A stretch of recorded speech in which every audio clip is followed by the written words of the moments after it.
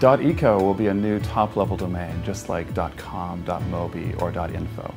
And the question for us has always been, how do we make sure that .eco is a useful addition to the internet?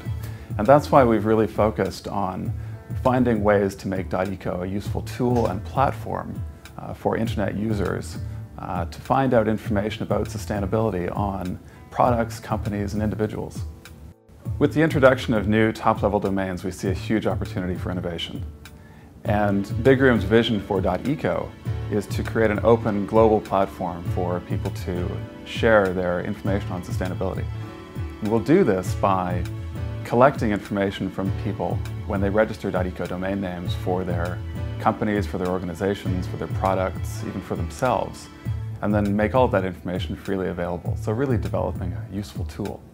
The other side of what we'll do with .eco is to share a significant portion of the revenues back with the global sustainability community. So really create some powerful tools for sustainability with .eco. There were really two reasons why we went to Afilias with this idea. One was their phenomenal reputation. They have experience in delivering new TLDs successfully. They are stable and they have the technical competence to do it. The other was an excellent fit. They understood what we were trying to achieve with .eco, and they have been very engaged in helping us develop the model and ensure that .eco is successful.